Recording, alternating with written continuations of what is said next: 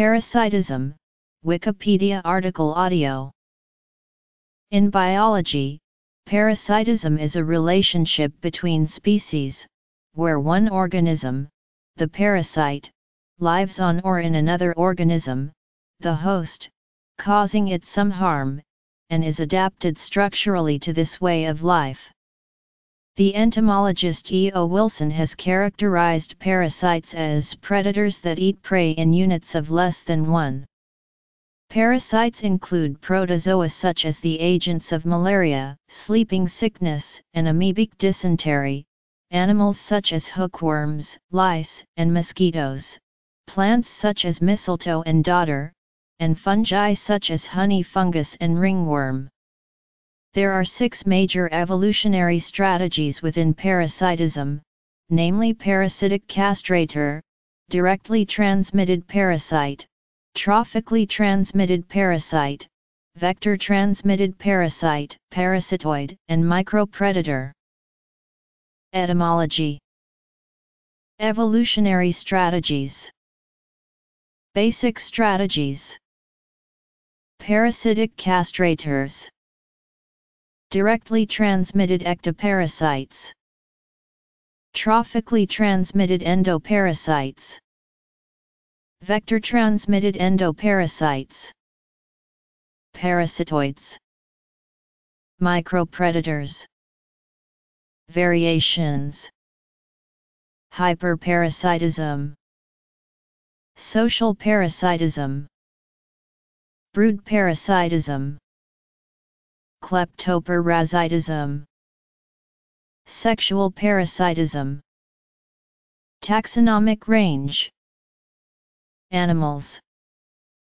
Plants. Fungi. Protozoa. Bacteria. Viruses. Transmission. Host defenses.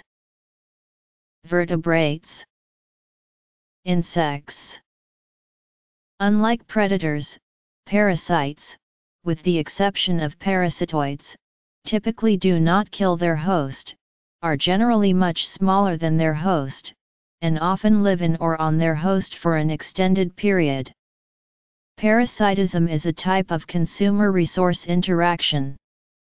Parasites of animals show a high degree of specialization, and reproduce at a faster rate than their hosts. Classic examples include interactions between vertebrate hosts and tapeworms, flukes, the Plasmodium species, and fleas. Plants too. Evolutionary ecology. Parasites reduce host biological fitness by general or specialized pathology, from parasitic castration and impairment of secondary sex characteristics to modification of host behavior. Parasites increase their own fitness by exploiting hosts for resources necessary for their survival, in particular transmission.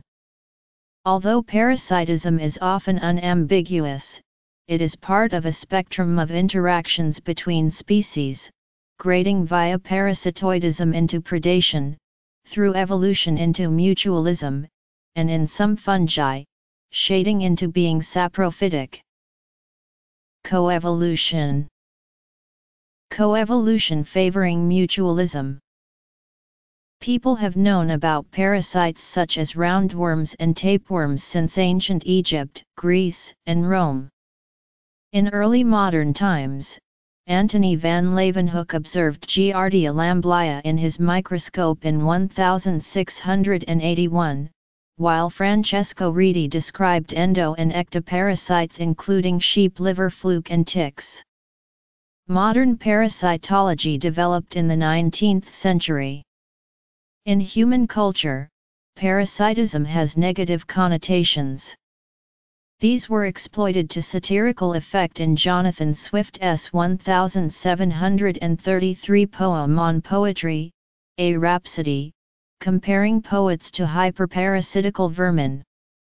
In fiction, Bram Stoker's 1897 Gothic horror novel Dracula and its many later adaptations featured a blood-drinking parasite. Ridley Scott's 1979 film Alien was one of many works of science fiction to feature a terrifying parasitic alien species. First used in English in 1539, the word parasite comes from the medieval French parasite, from the Latin parasitus, the Latinization of the Greek pi alpha rho sigma iota tau omicron, one who eats at the table of another, and that from pi alpha rho, beside, by plus sigma tau omicron, wheat, hence food. The related term parasitism appears in English from 1611. Parasitism is one of several kinds of symbiosis, close and persistent biological interactions. It is distinguished from commensalism and mutualism by the harm done to the host by the parasite. Predation is not generally considered a symbiosis as the interaction is brief, but the entomologist E. O. Wilson has characterized parasites as predators that eat prey in units of less than one. Within that scope are many possible ways of life. Parasites are classified in a variety of different but overlapping schemes, based on their interactions with their hosts and on their life cycles. An obligate parasite is totally dependent on the host to complete its life cycle, while a facultative parasite is not. A direct parasite has only one host while an indirect parasite has multiple hosts.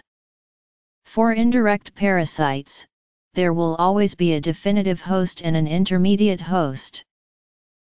There are 6 basic evolutionary strategies within parasitism, namely parasitic castrator, directly transmitted parasite, trophically transmitted parasite, vector-transmitted parasite, parasitoid, and micropredator. These apply to parasites whose hosts are plants as well as animals. These strategies are adaptive peaks. Many intermediate strategies such as mesoparasitism are possible, but organisms in many different groups have consistently converged on these 6, which are evolutionarily stable. Parasitic castrators destroy their host's ability to reproduce, diverting the energy that would have gone into reproduction into host growth, with gigantism a common outcome. The host's other systems are left intact, allowing it to survive and sustain the parasite. Parasitic crustaceans such as Saculina specifically cause damage to the gonads of their host crabs. In the case of Saculina, the testes of over 2/3 of their crab hosts degenerate sufficiently for these male crabs to have gained female secondary sex characteristics such as broader abdomens, smaller claws and egg-grasping appendages. The trematode Zoogonis lasus causes parasitic castration of the intertidal snail Ilionassa obsoleta. Other trematodes directly or indirectly castrate other species of snail. Directly transmitted ectoparasites, living on the outside of their hosts, rely on chance encounters with members of their host species to feed and reproduce. They may spread from one host to another through skin-to-skin contact, or lie dormant until a host steps on or brushes against them. Examples include lice, fleas, and ticks. Some such as bird parasites frequent nests, to which their hosts are likely to return. Trophically transmitted endoparasites such as many parasitic worms have a life cycle involving 2 or more hosts. In their juvenile stages, they infect and often encyst in the intermediate host. When this animal is eaten by a predator, the definitive host, the parasite survives the digestion process and matures into an adult. Some live as intestinal parasites, others in other intercellular spaces within the body. Some parasites modify the behavior of their intermediate hosts, increasing their chances of being eaten by a predator. Co-infection by multiple parasites is common. With autoinfection, the infection of a primary host with a helminth such as Strongyloides stercoralis, the whole of the parasite's life cycle takes place in a single organism. Vector-transmitted endoparasites rely on a third party to carry them from one host to another. These are often microscopic non-animal parasites, namely protozoa, bacteria, or viruses, often living inside the cells of their hosts as disease-causing pathogens. Their vectors are mostly parasitic arthropods such as fleas, lice, ticks, and mosquitoes. Parasitoids are insects which sooner or later kill their hosts, so this form of parasitism is close to predation. The great majority of parasitoids are hymenopterans, parasitoid wasps. They can be divided into two groups, idiobionts and koinobionts, differing in their treatment of their hosts. Idiobiont parasitoids are usually ectoparasites, stinging their often large prey on capture, either killing them outright or paralyzing them immediately. The immobilized prey is then carried to a nest, sometimes alongside other prey if they are not individually large enough to support a parasitoid throughout its development. An egg is laid on top of the prey, and the nest is then sealed. The parasitoid develops rapidly through its larval and pupal stages, feeding on the provisions left for it. Koinobiont parasitoids are usually endoparasites, laying their eggs inside young hosts, usually larvae. These are allowed to go on growing, so the host and parasitoid develop together for an extended period. Some koinobionts regulate their host's development with hormones, for example preventing it from pupating or making it molt whenever the parasitoid is ready to molt. Idiobiont parasitoid wasps immediately paralyze their hosts for their larvae to eat. Koinobiont parasitoid wasps like this braconid lay their eggs inside their hosts, which continue to grow and molt. Non-wasp parasitoid, this phorid fly is laying eggs in the abdomen of a worker honeybee, altering its behavior. Micropredators actively hunt for hosts, like traditional predators. However, they choose hosts that are large but unable to resist attack. For example, mosquitoes attack animals too slow to protect themselves from their bite, and serve as vectors of diseases caused by protozoan and other parasites. Similarly, phytophagous scale insects, aphids, and caterpillars attack much larger plants, and serve as vectors of bacteria, fungi, and viruses causing plant diseases, and plants defoliated by caterpillars may die, as in parasitoidism.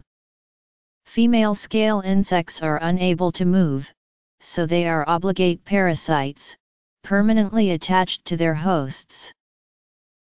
Among the many variations on parasitic strategies are hyperparasitism, social parasitism, brood parasitism, kleptoparasitism, and sexual parasitism. Hyperparasites feed on another parasite, as exemplified by protozoa living in helminth parasites, or facultative or obligate parasitoids whose hosts are either parasites or parasitoids. Another variant is adelphoparasitism, where the host species is closely related to the parasite, often in same family or genus, as in the citrus black fly parasitoid, Encarsia perplexa, unmated females of which may lay haploid eggs in the fully developed larvae of their own species, producing male offspring, while the marine worm Bonalia viridis has a similar reproductive strategy, although the larvae are planktonic. Parasitism can take the form of isolated cheating or exploitation among more generalized mutualistic interactions. For example, broad classes of plants and fungi exchange carbon and nutrients in common mutualistic mycorrhizal relationships. However, some mycoheterotrophic plants cheat by taking carbon from a fungus rather than donating it. Social parasites take advantage of interactions between members of social organisms such as ants, termites, and bumblebees. Examples include the large blue butterfly, Fengaris arion, its larvae employing ant mimicry to parasitize certain ants, Bombus bohemicus, a bumblebee which invades the hives of other bees and takes over reproduction while their young are raised by host workers, and Meliponus cutellaris, a eusocial bee whose virgin queens escape killer workers and invade another colony without a queen. An extreme example of social parasitism is found in the ant Tetramarium inquilinum, an obligate parasite which lives exclusively on the backs of other Tetramarium ants. Emery's rule notes that social parasites tend to be closely related to their hosts, often being in the same genus.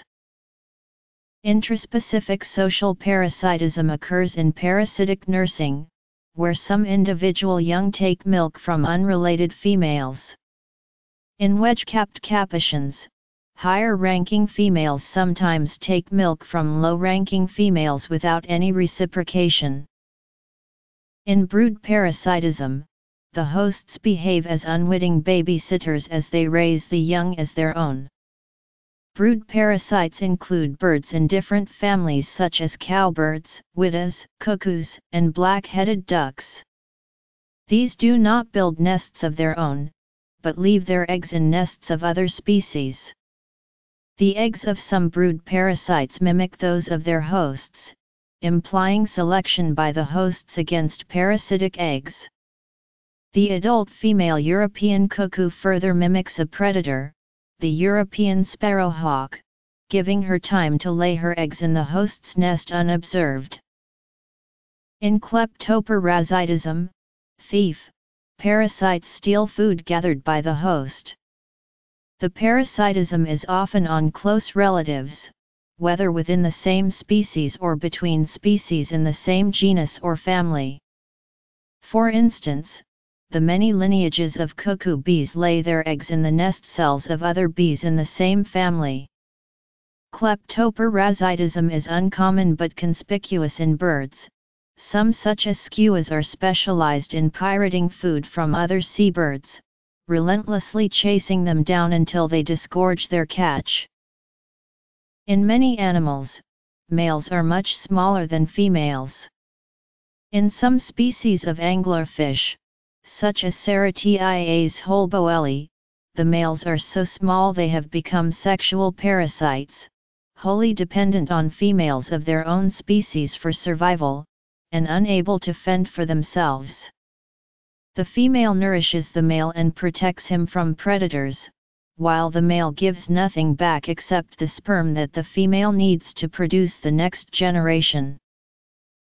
A hyperparasitoid chalcid wasp on the cocoons of its host, itself a parasitoid braconid wasp. The large blue butterfly is an ant mimic and social parasite. In brood parasitism, the host raises the young of another species, here a cowbird's egg, that has been laid in its nest. The great skua is a powerful kleptoparasit, relentlessly pursuing other seabirds until they disgorge their catches of food. Competition favoring virulence. Cospeciation. Modifying host behavior. Trait loss. Biology and conservation. Ecology and parasitology. Rationale for conservation. Quantitative ecology. History. Ancient. Medieval. Early modern. Birth of modern parasitology. Vaccine. Prophylactic usage and resistance. Cultural significance. Classical times. Society. Fiction. The male anglerfish Ceratiaeus holboeli lives as a tiny sexual parasite permanently attached below the female's body. Parasitism occurs in a wide range of organisms, including animals, plants, fungi, protozoa, bacteria, and viruses. Parasitism is widespread in the animal kingdom, and has evolved independently from free-living forms hundreds of times. Many species of helminth including trematodes and cestodes have complex life cycles involving two or more hosts. By far the largest group is the parasitoid wasps in the Hymenoptera. The phyla and classes with the largest numbers of parasitic species are listed in the table. Numbers are conservative minimum estimates. The columns for endo- and ectoparasitism refer to the definitive host, as documented in the vertebrate and invertebrate columns. A parasitic plant derives some or all of its nutritional requirements from another living plant. They make up about 1% of angiosperms and are in almost every biome in the world. All parasitic plants have modified roots, haustoria, which penetrate the host plants, connecting them to the conductive system, either the xylem, the phloem, or both. This provides them with the ability to extract water and nutrients from the host. Parasitic plants are classified depending on where the parasitic plant latches onto the host stem or root and the amount of nutrients it requires. Since holoparasites have no chlorophyll and therefore cannot make food for themselves by photosynthesis, they are always obligate parasites, deriving all their food from their hosts. Some parasitic plants can locate their host plants by detecting chemicals in the air or soil given off by host shoots or roots, respectively. About 4,500 species of parasitic plant in approximately 20 families of flowering plants are known. Species within Orobonchaceae are some of the most economically destructive species on Earth. Species of Striga are estimated to cost billions of dollars a year in crop yield loss annually, infesting over 50 million hectares of cultivated land within sub-Saharan Africa alone. Striga infects both grasses and grains, including corn, rice, and sorghum, undoubtedly some of the most important food crops. Orobonch also threatens a wide range of important crops, including peas, chickpeas, tomatoes, carrots, and varieties of the genus Brassica. Yield loss from Orobonch can reach 100%. Despite extensive research, no method of control has been entirely successful. Parasitic fungi derive some or all of their nutritional requirements from plants, other fungi, or animals, and unlike mycorrhizal fungi which have a mutualistic relationship with their host plants, they are pathogenic. For example, the honey fungi in the genus Armillaria grow in the roots of a wide variety of trees, and eventually kill them. They then continue to live in the dead wood, feeding saprophytically. Protozoa such as Plasmodium, Trypanosoma, and Giardia are endoparasitic. They cause serious diseases in vertebrates including humans in these examples, malaria, sleeping sickness, and a form of amoebic dysentery respectively, and have complex life cycles. Many bacteria are parasitic, though they are generally thought of as pathogens instead. Parasitic bacteria are extremely diverse, and infect their hosts by a variety of routes. To give a few examples, Bacillus anthracis, the cause of anthrax, is spread by contact with infected domestic animals. The bacillus's spores, which can survive for years outside the body, can enter a host through an abrasion or may be inhaled. Borrelia, the cause of Lyme disease and relapsing fever, is transmitted by a vector, ticks of the genus Ixodes, from the disease's reservoirs in animals such as deer. Campylobacter jejuni, a cause of severe enteritis, is spread by the fecal-oral route from animals, or by eating insufficiently cooked poultry, or by contaminated water. Haemophilus influenza, an agent of bacterial meningitis and respiratory tract infections such as influenza and bronchitis, is transmitted by droplet contact. Treponema pallidum, the cause of syphilis, is spread by sexual intercourse. Viruses are obligate intracellular parasites, characterized by extremely limited biological function, to the point where, while they are evidently able to infect all other organisms from bacteria and archaea to animals, plants, and fungi, it is unclear whether they can themselves be described as living. Viruses consist of a strip of genetic material, covered in a protein coat and sometimes a lipid envelope. They thus lack all the usual machinery of the cell such as enzymes, relying entirely on the host cell's ability to replicate DNA and synthesize proteins. Most viruses are bacteriophages, infecting bacteria, and it is possible that viruses are both extremely ancient, being at least as old as the first cells, and polyphyletic, different groups of viruses having evolved from several entirely unrelated ancestors. Parasites use a variety of methods to infect their hosts, including physical contact, the fecal-oral route, free-living infectious stages, and insect vectors, suiting their differing hosts and ecological contexts. Examples to illustrate some of the possible combinations are given in the table. Social behavior. Among protozoan endoparasites, such as the malarial parasites in the genus Plasmodium and sleeping sickness parasites in the genus Trypanosoma, infective stages in the host's blood are transported to new hosts by biting blood-drinking insects acting as vectors. Hosts have evolved a variety of defensive measures against their parasites, including physical barriers like the skin of vertebrates, the immune system of mammals, insects actively removing parasites, and defensive chemicals in plants.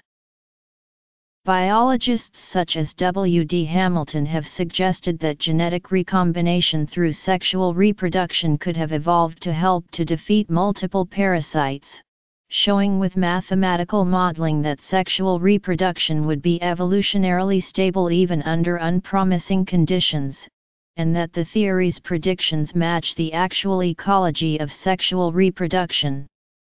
However, there may be a trade-off between immune defense and secondary sex characteristics in breeding male vertebrate hosts, such as the plumage of peacocks and the manes of male lions. This is because the male hormone testosterone encourages the growth of secondary sex characteristics, favoring such males in sexual selection, at the price of reducing their immune defenses. The physical barrier of the tough and often dry and waterproof skin of reptiles, birds, and mammals keeps invading microorganisms from entering the body. Human skin also secretes sebum, which is toxic to most microorganisms. On the other hand, larger parasites such as trematodes detect chemicals produced by the skin to locate their hosts when they enter the water. Vertebrate saliva and tears contain lysozyme, an enzyme which breaks down cell walls of invading bacteria. Should the organism pass the mouth, the stomach with its hydrochloric acid, toxic to most microorganisms, is the next line of defense. Some intestinal parasites have a thick, tough outer coating which is digested slowly or not at all, allowing the parasite to pass through the stomach alive, at which point they enter the intestine and begin the next stage of their life. Once inside the body, parasites must overcome the immune system's serum proteins and pattern recognition receptors, intracellular and cellular, that trigger the adaptive immune system's lymphocytes such as T cells and antibody-producing B cells. These have receptors that recognize parasites. Insects often adapt their nests to reduce parasitism. For example, one of the key reasons why the wasp Polyestes canadensis nests across multiple combs, rather than building a single comb like much of the rest of its genus, is to avoid infestation by tiniid moths. The tiniid moth lays its eggs within the wasp's nests, and then these eggs hatch into larvae that can burrow from cell to cell and prey on wasp pupae. Adult wasps attempt to remove and kill moth eggs and larvae by chewing down the edges of cells, coating the cells with an oral secretion that gives the nest a dark brownish appearance. Plants respond to parasite attack with a series of chemical defenses, such as the jasmonic acid insensitive and NAG pathways.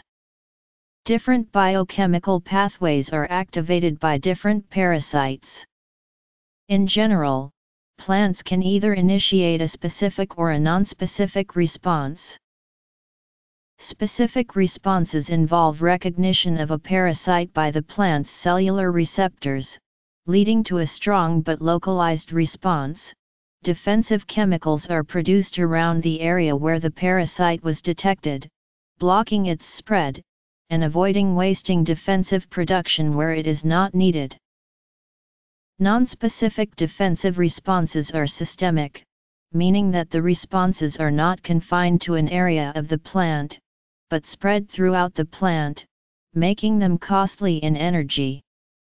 These are effective against a wide range of parasites. Parasitism has arisen independently many times. Depending on the definition used, as many as half of all animals have at least one parasitic phase in their life cycles, and it is frequent in plants and fungi.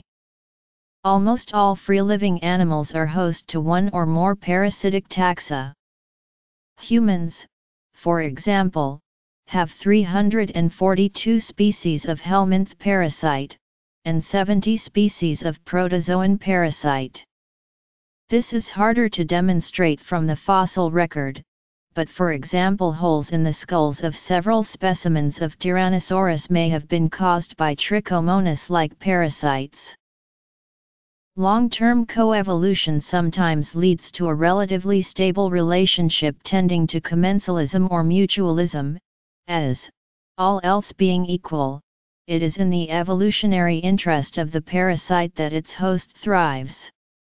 A parasite may evolve to become less harmful for its host, or a host may evolve to cope with the unavoidable presence of a parasite to the point that the parasite's absence causes the host harm. For example, although animals infected with parasitic worms are often clearly harmed, and therefore parasitized, such infections may also reduce the prevalence and effects of autoimmune disorders in animal hosts, including humans. In a more extreme example, some nematode worms cannot reproduce, or even survive, without infection by Wolbachia bacteria. Lynn Margulis and others have argued, following Peter Kropotkin's 1902 mutual aid, a factor of evolution, that natural selection drives relationships from parasitism to mutualism when resources are limited. This process may have been involved in the symbiogenesis which formed the eukaryotes from an intracellular relationship between archaea and bacteria, though the sequence of events remains largely undefined. Competition between parasites can be expected to favor faster reproducing and therefore more virulent parasites, by natural selection. Parasites whose life cycle involves the death of the host, to exit the present host and sometimes to enter the next, evolve to be more virulent, and may alter the behavior or other properties of the host to make it more vulnerable to predators.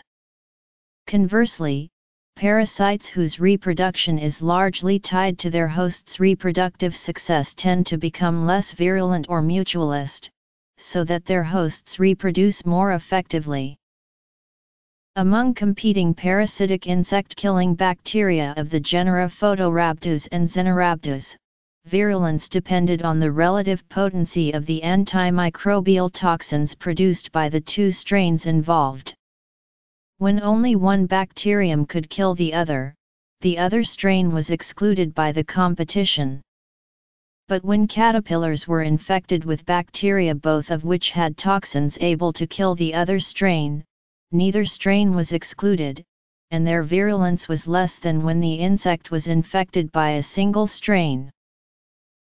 A parasite sometimes undergoes co-speciation with its host, resulting in the pattern described in Fahrenholtz's rule, that the phylogenies of the host and parasite come to mirror each other. An example is between the simian foamy-virus and its primate hosts. The phylogenies of SFV polymerase and the mitochondrial cytochrome oxidase subunit 2 from African and Asian primates were found to be closely congruent in branching order and divergence times, implying that the simian foamy-viruses co-speciated with Old World primates for at least 30 million years.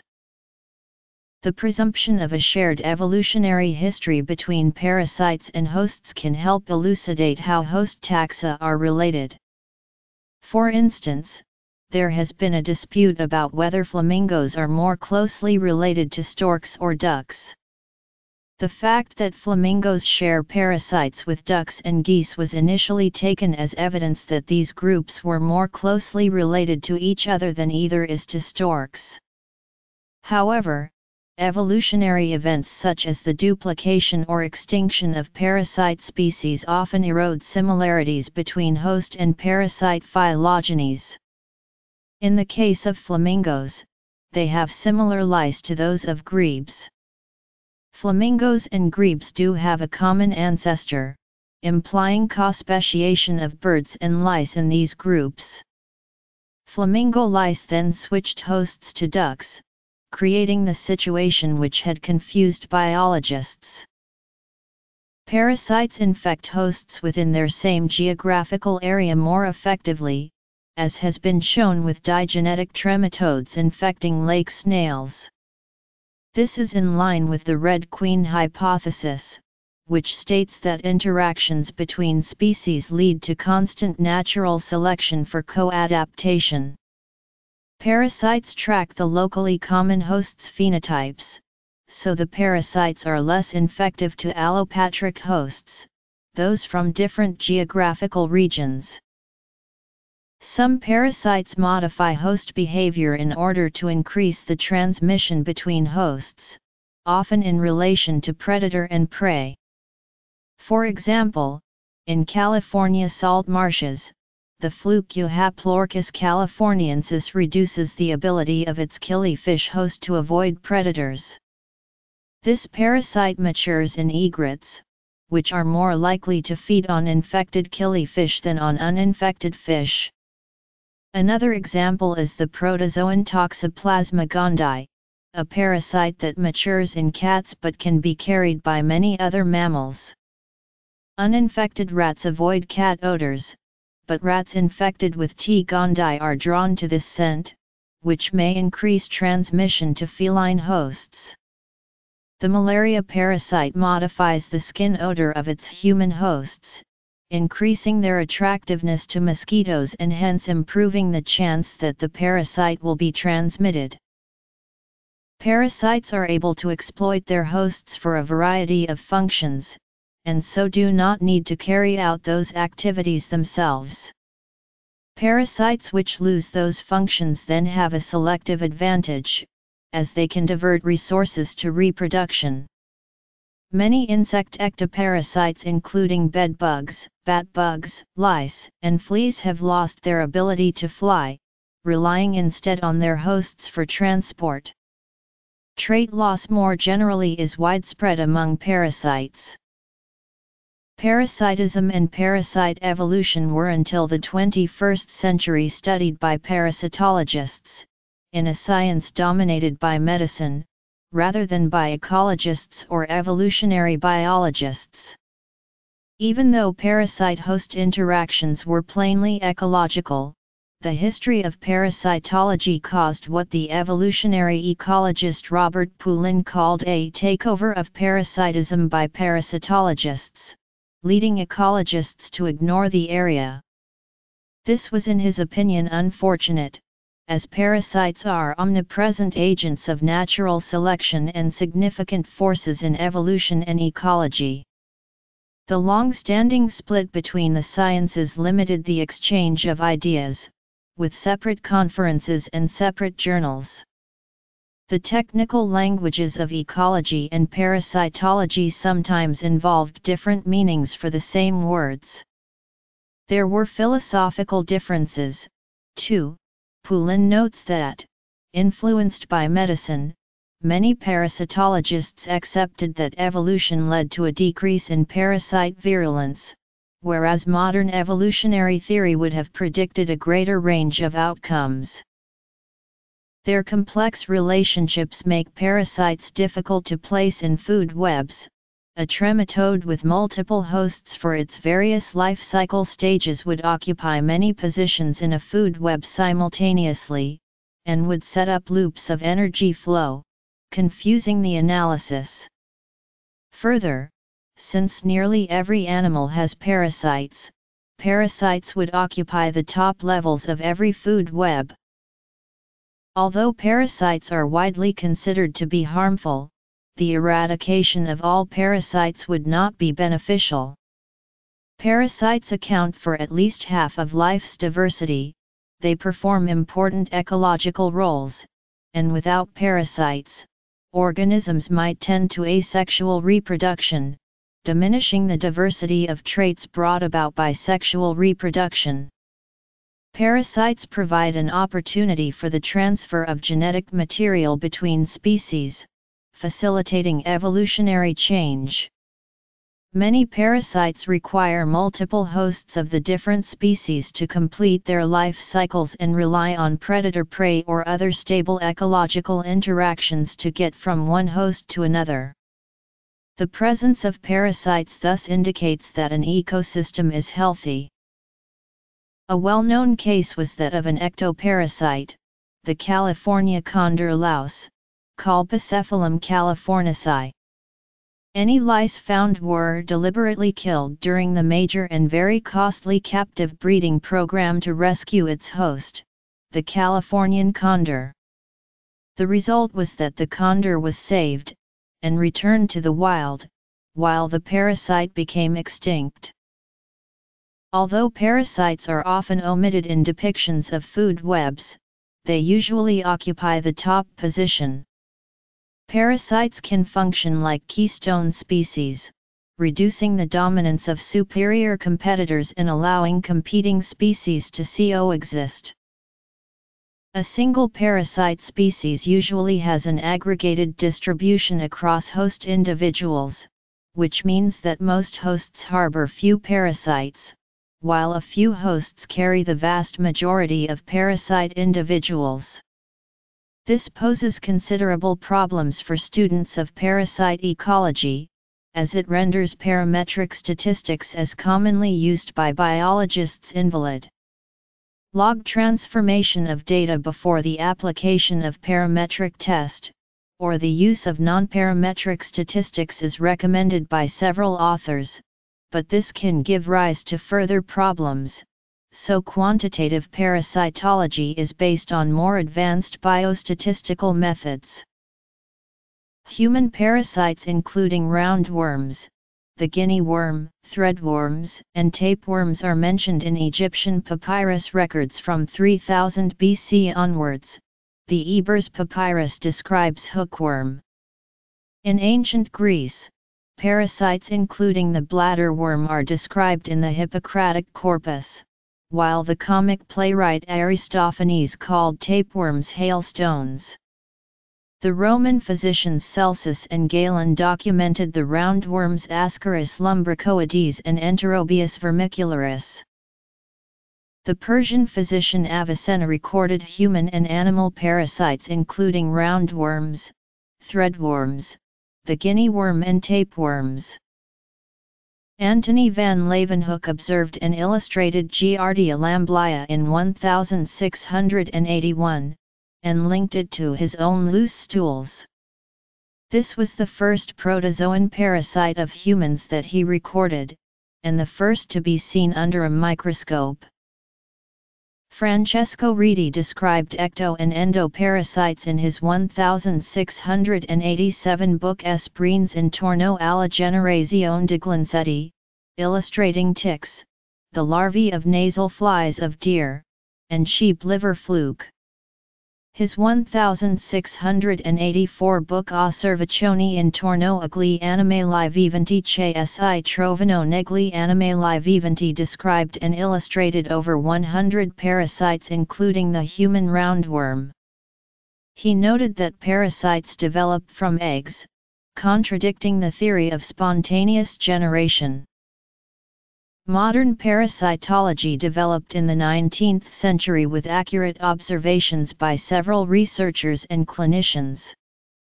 In 1828, James Annersley described amoebiases, protozoal infections of the intestines and the liver, though the pathogen, Entamoeba histolytica, was not discovered until 1873 by Friedrich Losch.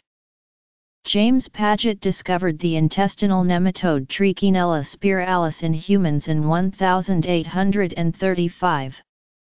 James McConnell described the human liver fluke in 1875. Patrick Manson discovered the life cycle of elephantiasis, caused by nematode worms transmitted by mosquitoes, in 1877. Manson further predicted that the malaria parasite, Plasmodium, had a mosquito vector, and persuaded Ronald Ross to investigate. Ross confirmed that the prediction was correct in 1897–1898. At the same time, Giovanni Battista Grassi and others described the malaria parasite's life cycle stages in Anopheles mosquitoes. Ross was controversially awarded the 1902 Nobel Prize for his work, while Grassi was not. In 1903, David Bruce identified the protozoan parasite and the tsetse fly vector, of African trypanosomiasis. Given the importance of malaria, with some 220 million people infected annually, many attempts have been made to interrupt its transmission, such as by killing parasites in the blood with anti-malarial drugs, by eradicating its mosquito vectors with organochlorine and other insecticides, or by developing a malaria vaccine. All of these have proven problematic, with drug resistance, insecticide resistance among mosquitoes, and repeated failure of vaccines as the parasite mutates. The first and as of 2015 the only licensed vaccine for any parasitic disease of humans is RTSS for Plasmodium falciparum malaria. Poulin observes that the widespread prophylactic use of anthelmintic drugs in domestic sheep and cattle constitutes a worldwide uncontrolled experiment in the life history evolution of their parasites. The outcomes depend on whether the drugs decrease the chance that a parasite larva will reach adulthood. If so, natural selection can be expected to favor the production of eggs at an earlier age. If on the other hand the drug mainly affects adult parasites, selection could cause delayed maturity and increased virulence. Such changes appear to be underway. The nematode Telodorsigia circumcincta is changing its adult size and fecundity in response to drugs. In the classical era, the concept of the parasite was not strictly pejorative. The parasitus was an accepted role in Roman society, in which a person could live off the hospitality of others, and in return provide flattery, simple services, and a willingness to endure humiliation. Parasitism has a derogatory sense in popular usage. According to the immunologist John Playfair, in everyday speech, the term parasite is loaded with derogatory meaning. A parasite is a sponger, a lazy profiteer, a drain on society. The satirical cleric Jonathan Swift refers to hyperparasitism in his 1733 poem on poetry, A Rhapsody, comparing poets to vermin who tease and pinch their foes. In Bram Stoker's 1897 Gothic horror novel Dracula, and its many film adaptations, the eponymous Count Dracula is a blood-drinking parasite. The critic Laura Otis argues that as a thief, seducer, creator, and mimic, Dracula is the ultimate parasite. The whole point of vampirism is sucking other people's blood, living at other people's expense. Disgusting and terrifying parasitic alien species are widespread in science fiction, as for instance in Ridley Scott's 1979 film Alien. In one scene of that film, a xenomorph bursts out of the chest of a dead man, with blood squirting out under high pressure assisted by explosive squibs. Animal viscera were used to reinforce the shock effect. The scene was filmed in a single take, and the startled reaction of the actors was genuine.